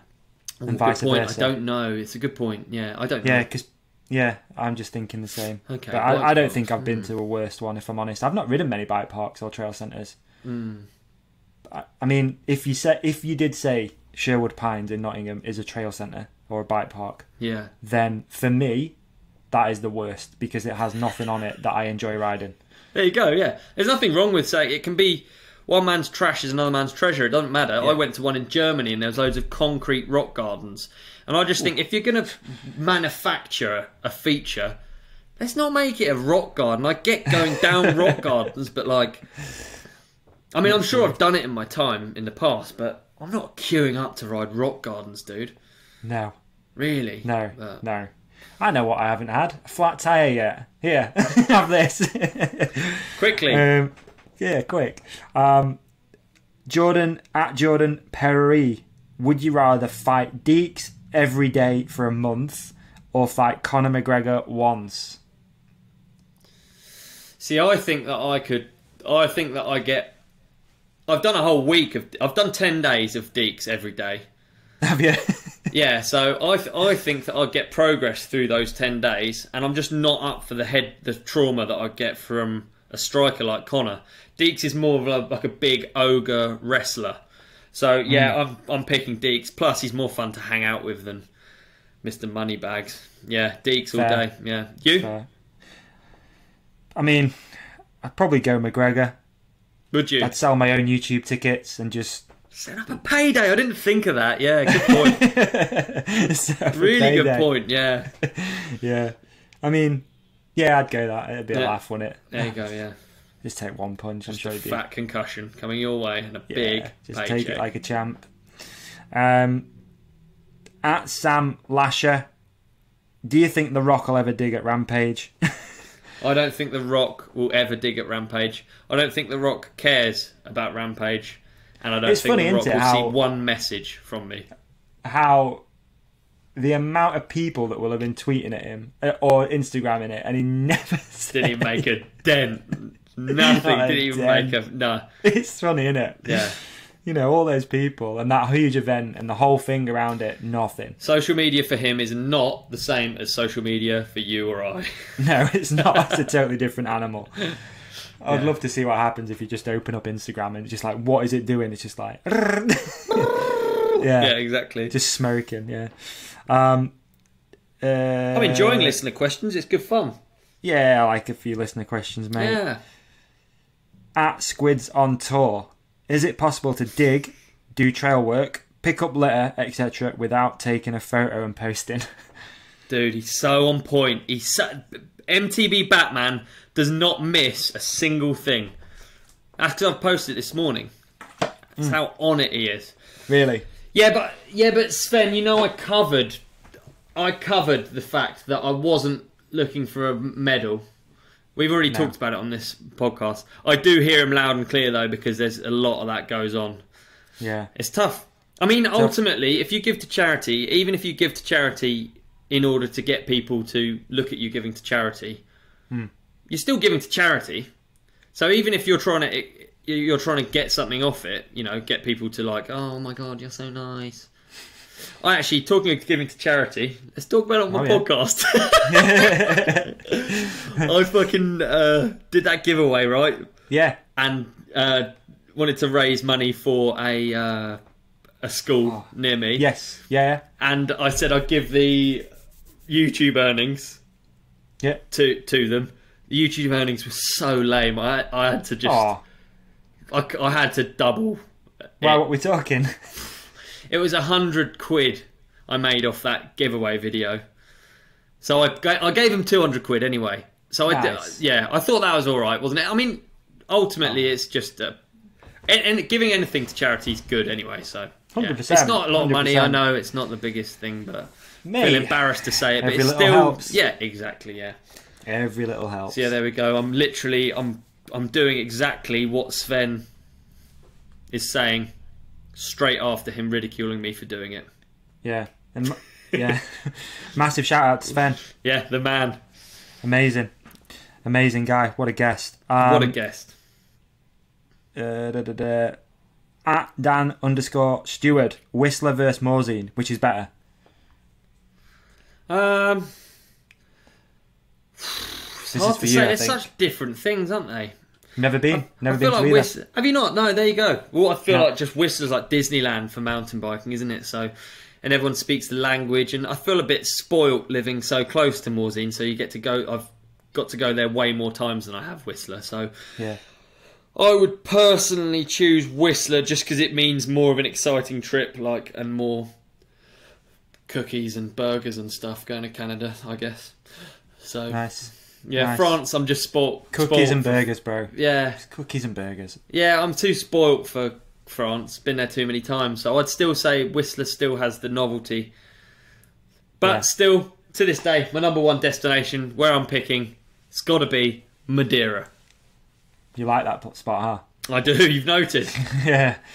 Dude, you got to go. Honestly, we should go. Madeira ambassador, right there. Yeah, I am, and it's for a reason. Yeah. I'm in. You tell me when. Yeah. Well, we'll let Boris tell us when. Yeah. We'll go. Yeah, true. Boris, tell us when. We'll go. We'll go do some stuff. Yeah. Evan X Trader. Top 3 countries that you have never been to that you want to ride in. Russia, China, and French Polynesia. Really? Yeah. That's what you go. Decent. I like it. All right. Because ultimately, I've been lucky. There's so many fucking amazing places you can ride. And with amazing riding, you know what you get. You get amazing riding. For me, more than ever, as I get older, the trip is more about the trip these days. So, I want to do some amazing riding wherever I go. But that's almost a given. You're going to find something that's fun. So it's more about fucking experiencing another world. And if you've never been to somewhere... To me, even Sahara last year, Morocco, that was like another world. I've never been to a proper Muslim country where they have the Allahu Akbar 5 in the morning and stuff like that. That's just fascinating to me. It's a completely different culture that I've never experienced. And there's still land that I haven't been... Like China, I've not experienced. I don't know what it's like. Russia. Yeah. I have no idea what it's like. Those are untouched parts of the world for me. Cool. So, yeah. What about you? I have been to Russia, actually, but Wicked. I wouldn't go... Yeah, I wouldn't be... Fairly big place. Yeah, but not interested. Okay, there you go. Done. Been there, done that. Okay. I'd go... I really want to go ride the stuff in Sweden, like Åre. There's a place called Åre Bike Park up north. I've spent a lot of time in Sweden, big Swedish ambassador, but I've never actually ridden there, so I'd do that. That's cool. They've got an old World Cup track there that I rode with Robin Wallner, and it was probably the first proper World Cup racetrack. It's like an old school racetrack. It's rad, but sick. Was that up that way? That was Åre, yeah. Åre. It's in Åre, yeah. I think you say Åre or Åre. Yeah, I don't know. It's an A with a circle, so I think that's an O. So it's Åre. Åre. Something like that. Yeah. Åre. Yeah, that is cool there, yeah. I'd really like to go and do that one for sure. And then I think I'd go with... I'd go Canada. I think I just want to, even if it's not Whistler, just go experience parts of Canada. Yeah, I'm with you. I've never been to other parts, so I'd like to do that as well, yeah. I'd go do that. And then, interesting. Madeira, where's... Dude, you gotta... Yeah, I think that's got to be up there, hasn't it? I think it is. I think it's one of those destinations now. I've just some of the days that I've had on that island, unlike any other, where my hands hurt, my arms hurt. Just fucking days bombing, dust everywhere. You sit on the beach, you go to Maktub, which is like a spot. Oh, dude, we got a lobster caught online from like a kilometre underwater. This thing was massive. It was like nothing I've ever eaten. Like just everything about Madeira is sick for me. And poncha, you get pissed on fruit juice essentially. Nice, fantastic. Yeah. Yeah, you got. We should go. Let's do it. Let's do a trip. Let's do it. I'd like that. That'd be good. I'd like that too. I'd like that. Where's Ollie live? Please. At Brad_Raven, which smells better, fresh cut grass or bread baked in the oven? I mean, that's tough. I'm gonna go bread. I tell you what, weirdly, they're not. They're not neither my kind of smells, either of them. You probably couldn't smell it anyway. I can't really. You're more of a garlic kind of guy, right? Yeah, exactly. Yeah. Grass is like just itchy for me. I'm not one to hang out in the grass. Not my scene. And then bread is just. It's not a part of food that I really care about. I don't care about bread. I'm pretty naturally gluten free. I'm a pretty weird guy. I'd always pick a wrap over a loaf. Right. So I don't care about either of those smells. Okay. Speaking of smells, where's Jono the scorpion? Where is he at? He's going to be here at the desk with me, but he's currently in the other room. So I need to put a shelf up, and then John will be here doing a podcast with me. But he's eating a load of locusts. He's chilling. Scorpions chill a lot. He's a desert hairy scorpion, in case you were wondering. Not that you really care. Yeah, I was really but yes, he has a stinger, and yes, it is poisonous. And apparently it's quite painful. He's quite quick. He's not that big with his tail stretched out. You can't really see because this is an audio medium, but he's not that big. But if you do want to watch on YouTube next week, he's probably going to make a special appearance. He will. I did an unboxing. Yeah, I did an unboxing of Jono the Scorpion. Yeah, I thought, why not? Just fucking, can't beat him. Join him. Unbox a scorpion. You should just take a sting just for YouTube. You'd be like, right, I'm going to sting my scorpion. Yeah, I did it in my Speedos, and then next week I'm going to crush my nuts in a mouse trap on a YouTube live. And that's what life is now as a pro mountain biker. Yeah, it's just clickbait. Yeah, we're doing mousetrap on the junk. That's it. Yeah, let's do it. Okay, a few more. At Grizzly Scott 94. When is this lockdown going to end? Need to get you and Odub on some Indian machinery. Okay, so this now makes sense. I'm sorry. So this guy actually like a Mahindra has something to do with Indian motorcycles and invited us a while ago to go and ride Indian motorcycles. Dude, please. I love that logo. And that brand. Cool as fuck. So, I remember that now. Fucking hell, it seems like a while ago. So thanks, Grizzly Scott, as soon as we can. And I've got a motorcycle licence because I don't have one. Have you got one? No, I need to get one. Actually, I think that's on... I don't know if you can apply and do it now, but I was going to do like a full course. Because I've got quite a few motorcycles, just no licence. Yeah, so I really need to get on that. I've just wrote it down. motorcycle license. Yeah, I was going to do it with Bernard. We were going to do like one of those intense courses because he needs to get his as well. Yeah. Moto license. That's a really good thing to actually get done if it's possible during lockdown, isn't it? So I should really try and do that. I've got a. Have you ever seen my moto? I've got a Z650, a really old Z650. Oh, yeah. Yeah. Oh, it's nice. quite cool. Yeah, it's really ratty, but Where's I need to that? get at my parents'. Oh, Terrible. Okay. Just dump it around there. Never dealt with it. It's got electric issues, so I've got to fucking. Yeah, I fancy a motorbike. Get an I Indian. don't know what. Yeah, an Indian maybe. Yeah, I remember this guy now. Yeah, I do remember he does something with Indian. Rad. Cool company to be involved with for sure. Yeah, definitely. Okay, at Joseph Jones. When you shower, do you face the shower head or away from the shower head? Always face the shower head, I do. Do you? Yeah, so you face outwards, so if someone came... Yeah. Yeah, because I want the water in front of me. Really? Yeah. That's alien to me, man. That's weird. Yeah. Yeah, but you shit you shit the other way around, don't you? You shit like a backstreet boy when you go to the toilet. Yeah, because the top of the toilet's perfect for phones, magazines. Yeah, exactly. Yeah, you're one of those. You're a backstreet uncompromised skid marks down the front of the toilet if you sit that way. Yeah. I just sitting that way like Zach from Saved by the Bell. Back streets back. All right. So you face water where the water comes out. Yeah. So I walk in the shower, turn it on, and face the water. Yeah. So I get my junk, and and do definitely face it. Yeah. So you face away. Face away. There you go. But you don't call me weird. No, I don't think there's a right and a wrong, but I'll just be worried about slipping and then the tap going in my arse, the bath tap going in my arse or something, you know?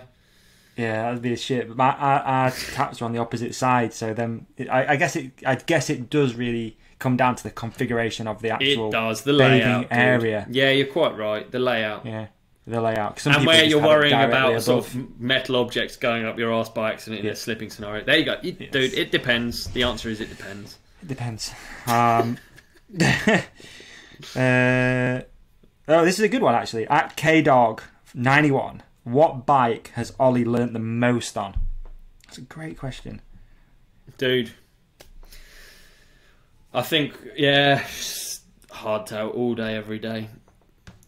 Yeah, I think for general bike skills, hardtail, isn't it? If I can remember my quote from Death Grip right now, I would recite it, because when I watched that, I was like, fucking hell, that actually sounds quite a good sentence. It was like the simplest bike teaches you the most complicated things, or something like that. Ooh. But I do agree with that. The simplest bike does teach you the most. Yeah. And I quite often like get a BMX, questions. dude. Like a BMX with no brakes. Yeah, exactly, dude. You can learn a load on it. Yeah.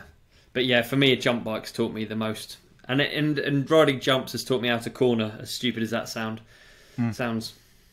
Yeah. No, it does make sense. That's a good one, actually. That is a good one, yeah. Okay, here we go. Another good one. At D_Lex. I'm new to mountain biking. Any tips to get comfy on new trails, and any good ways to find them? Find them. I'd just ride around until you find one. To be quite honest with you, that's the best. No, not YouTube. No, David. No. Around just watch YouTube, you'll find everything you need. Because to be honest, that's my. I wouldn't say message pro riders relentlessly, asking them where they're riding. Yeah, I wouldn't say that. But I think it's a really boring tip, but I think looking up makes life a lot easier, and it's the biggest thing that you can teach anyone, and that includes someone who rides all the time, and yeah, like if I concentrate on looking up, I go quicker. Yeah, so it's a good tip, really good tip. So there you go, DLX. You might be finding yourself looking at your front wheel, hovering over the brakes because things are coming up and taking you like by surprise.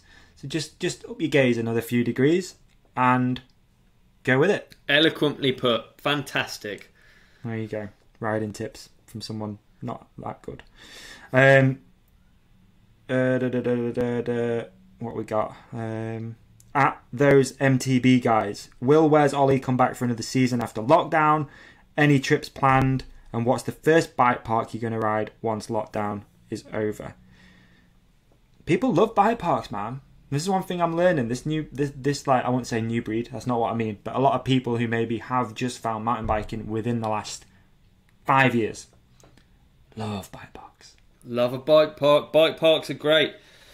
Bike parks are great. I'll be riding Rogate Bike Park when everything reopens. Go and see Sam over there. Yeah. I can't remember the other questions. Will Where's Ollie come back for another season? I mean, if lockdown? You'll have me, mate. If you'll have me. Maybe. I mean, who knows? Who knows? Yeah. Who knows? I would have said hopefully. So. Huh? I would have said so. It seems like it. I think we just... I mean, for the record, the only reason we're doing Lockdown Companion is because we're in lockdown. If not, we'd be carrying on with Where's Ollie? Yeah, exactly. So, yeah, hopefully we come out of lockdown and we can carry on with Where's Ollie. Too and then right. we only have to talk once a month. I don't think we've run out of shit to talk about yet and things to get wrong. Nah, not yet. There's loads of stuff to go through.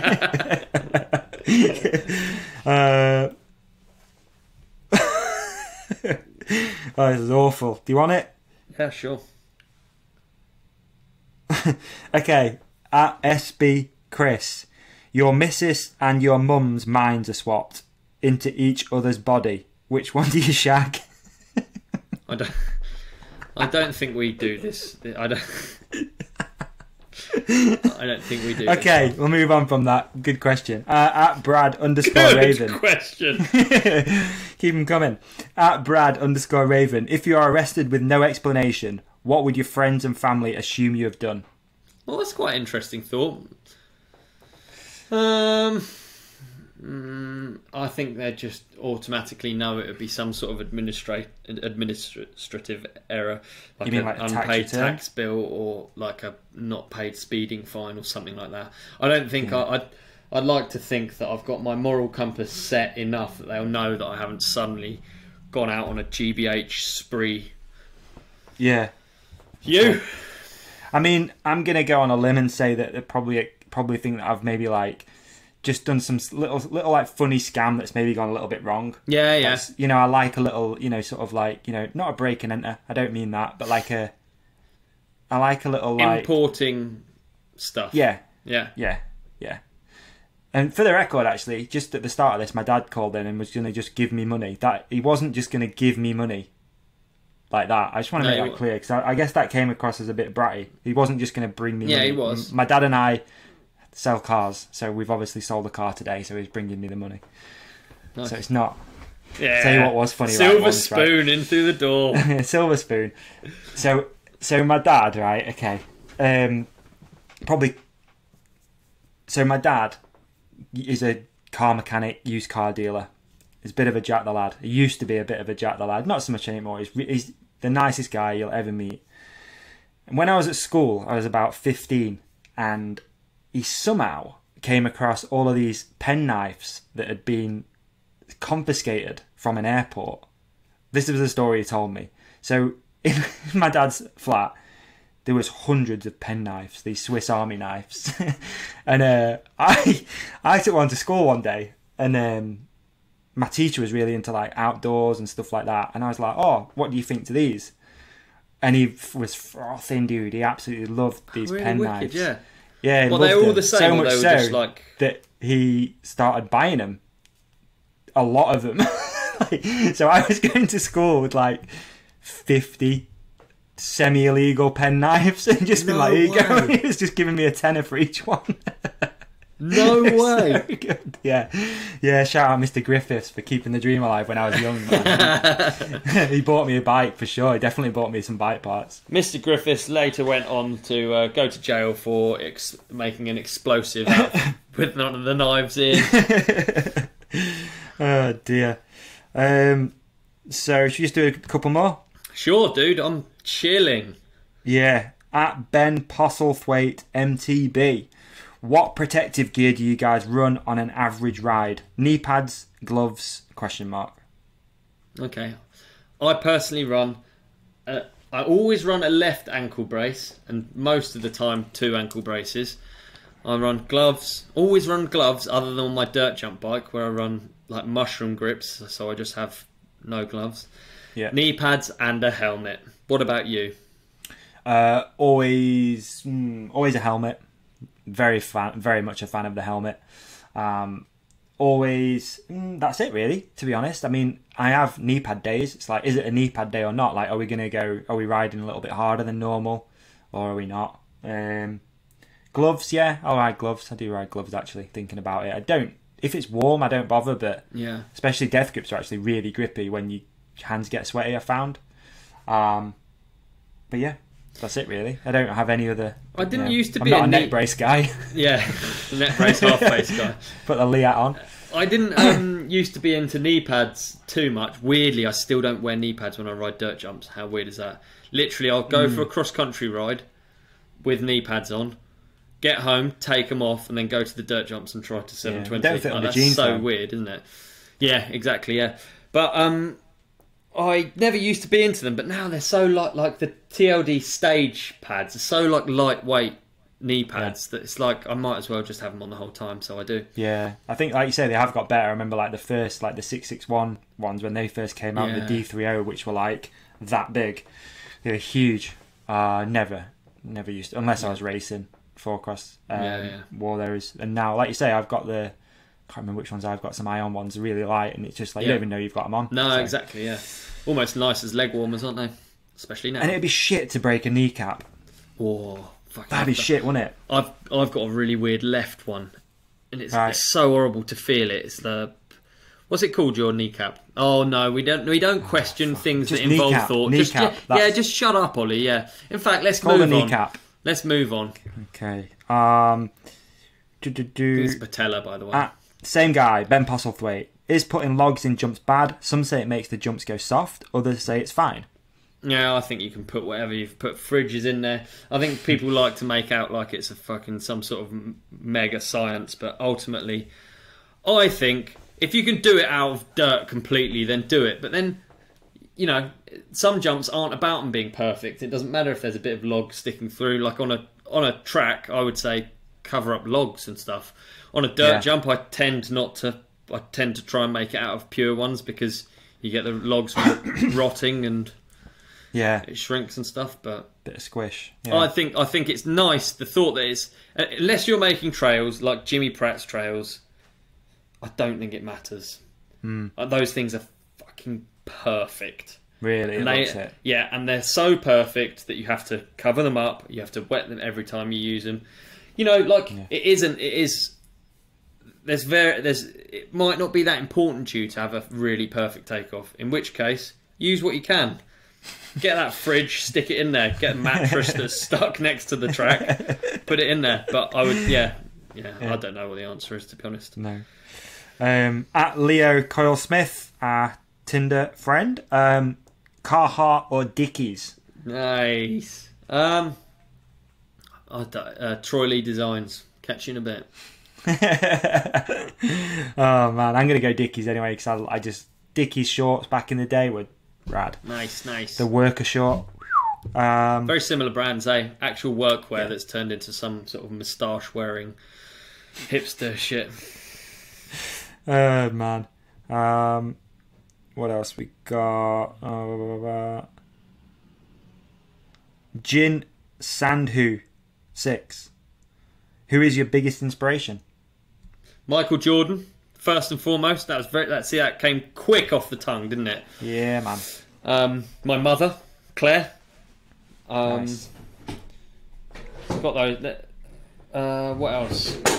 I would say steez wise, I was never. PT obviously was like a really big inspiration, but he wasn't. Because I was riding a lot of dirt jumps when I was a kid. It was like more like Mike Aitken, Christopher. A lot of BMX style-wise. And then obviously people like Kevin Windham. Do you know, always been obsessed with people's riding style and playing style. Because one of the things that never gets mentioned about Michael Jordan is his style. And if you can be into... If you're into basketball, you will have heard of LeBron James. LeBron James has fucking nasty style. He can bad. Yeah, really bad. And he can be the winningest player in the world, but he will never touch MJ because... he's got a horrible style of game and it can score a lot of points. That's not what I'm talking about. I'm talking about the style. I'm talking about a Mike Aitken 3 table. And style has lost its meaning over the years massively. Some of the shit that people talk about being steez, like when you talk about a front flip with a tail whip, to me, I'm an old guy now, I guess, but that's not steez. You just want to see high tweak. Dude, there's just certain things that like. People have style or people don't have style. Unfortunately, and that's just the way it is. You watch Ryan Howard ride, and he can be hitting a turn. You know that guy's got style. When you see R-Dog ride, he's got killer style. When you see Ethan Nell do a 3, he's got killer style. You know. Fuck yeah. But I'm not down with. Yeah, exactly. I'm not down with like people just saying everything is steez. It's Dude, speaking of style too, did you see Barsha, even though he was in 3rd place at the weekend, just on it? He looks sick. He was like old school Barsha again. There was that. Have you watched the races yet? Yeah. So there was like where the mechanics area was, there was like a little hump thing there, and a lot of people were just sort of coasting over it. And then there was one lap, it might have been like lap 4 in the main event, where he just sent it off it.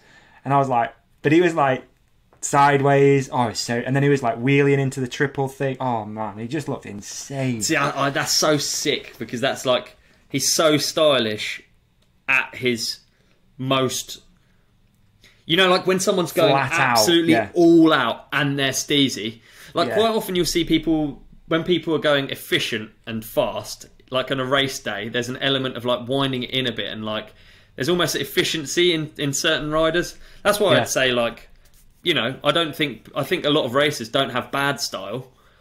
Well, no, some that they have the sickest style, but quite a lot of racers you wouldn't look at and be like, oh, he's so stylish, because they're reining it in, they're making it efficient. Like, you know, you watch G ride, for instance. It's not. I don't instantly just think. I think G's sick as fuck, but I don't think, wow, that's so steezy. Yeah, he's just like efficient. It's funny that some downhill guys do have that. Like Blanky's probably one of those. You watch his run and you're like, right, he's scrubbing stuff. It just looks so sick. Yeah, fun. That's like Brooke. Fun.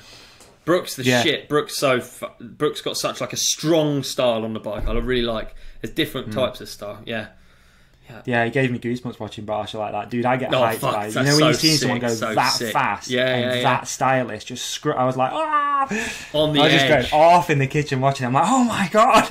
On the edge, yeah, so rad. It's sick. I can't remember what the question was anyway. I don't know. We probably covered it. Yeah. Oh, biggest inspiration, that's what it was. Oh, there you go. See, I rattled on and we completely lost. Cool. Yeah. So I've named a few inspirations there, I guess. That was good. I like that one. Also, as well, do you know what? It's unfair to not mention all of the people that are around you that you ride growing up with. So inspiration has different layers as well, doesn't it? So like you got these like aspirational heroes like Mike Aitken or like Christopher or like PT for his race runs, or you know, even Warner. Warner was an inspiration to, you know, not necessarily through his riding, because you didn't see as much of that. It was all like stills in magazines, but just as a person, you know, as a kid growing up, you wanted to be like those guys.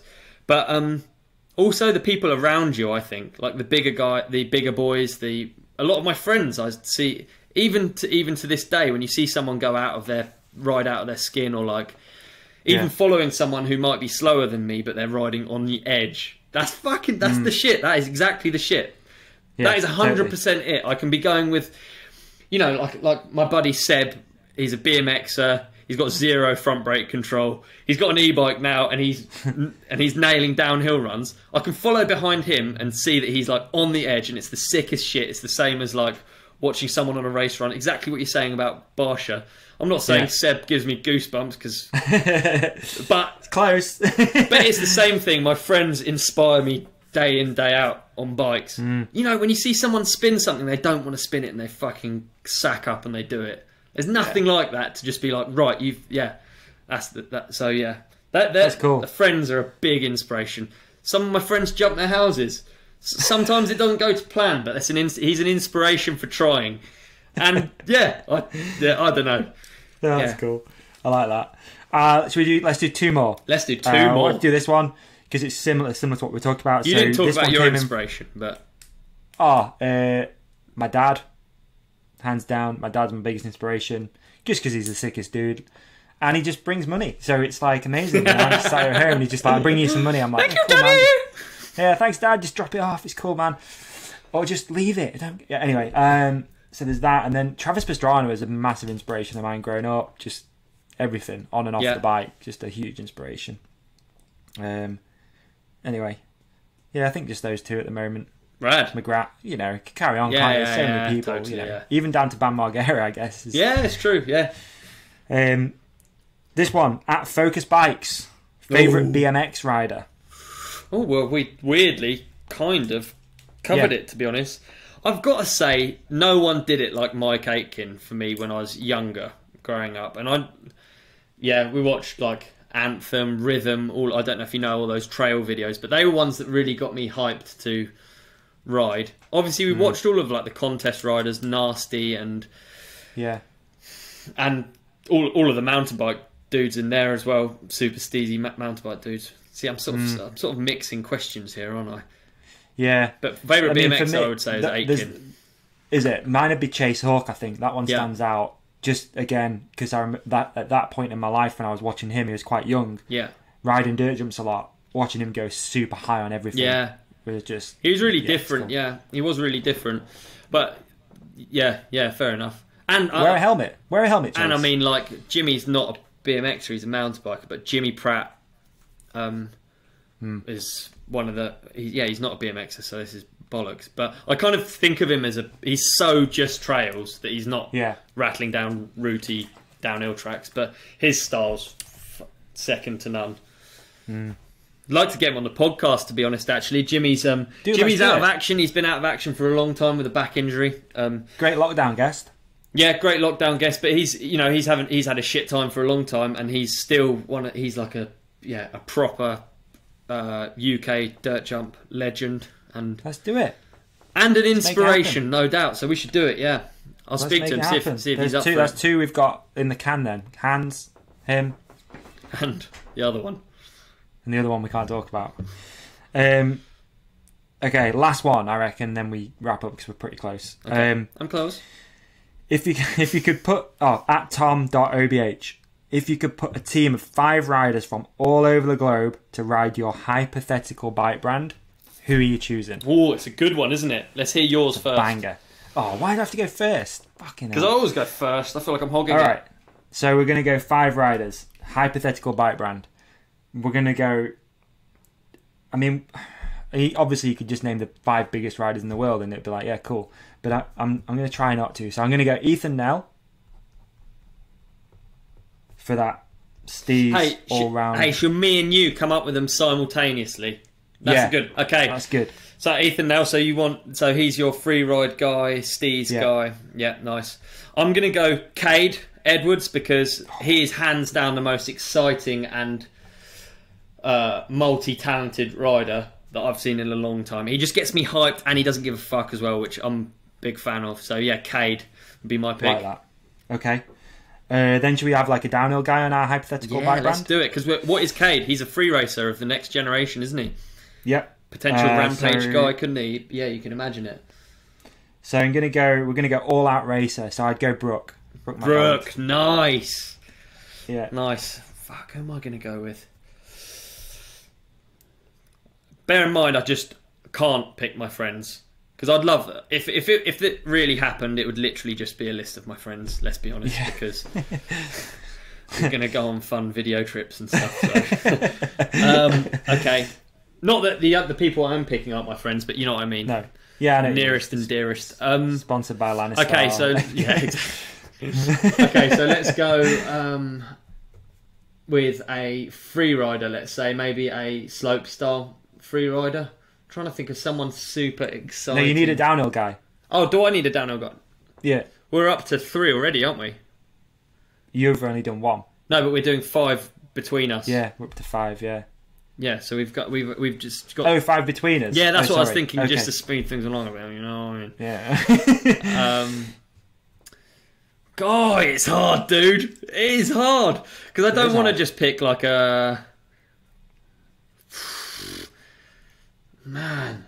Do you know who I'd really like for the old school, and I'd like to see it just to make a change, because man am I bored of the same sponsors for this dude. But Greg Minnaar, the greatest of all time, having him on board, how cool would that be? And him and Brooke are good mates. Yeah. And just if we could get another World Cup win in the next season with Big Air Minnaar, that would be sick. That's good. That's good. So then we're rounding it out with number 5. It's got to be a slopestyle guy, dude. It's got to be a slopestyle guy. Yeah. So... And he's your pick.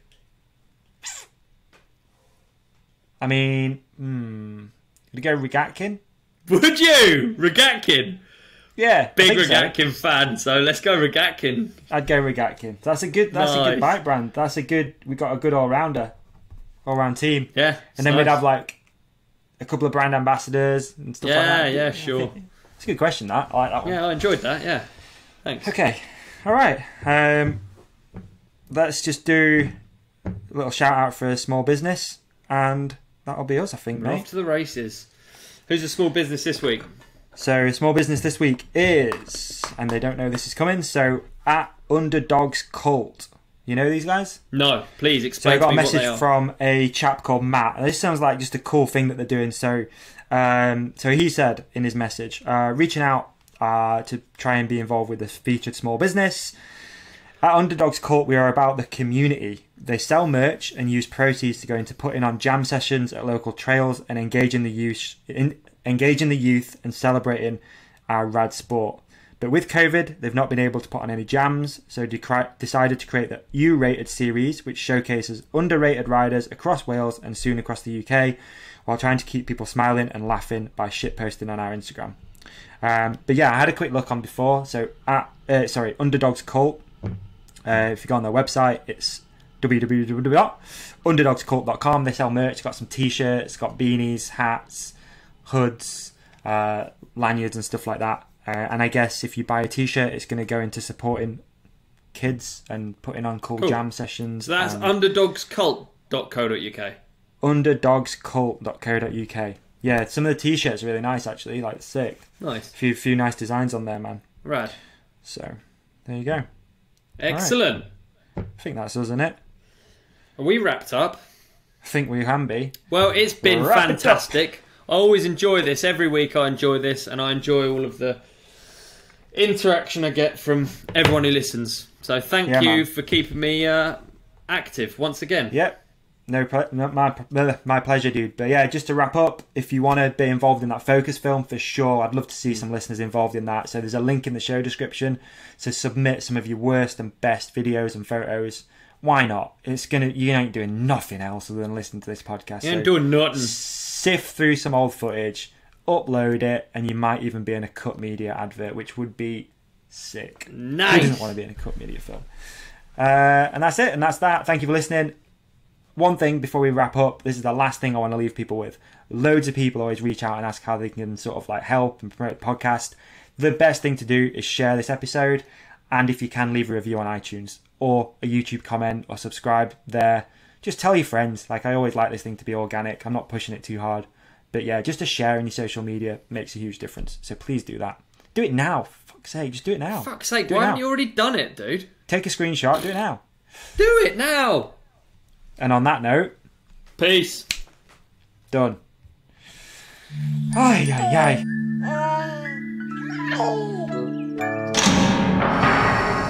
You are part National lockdown.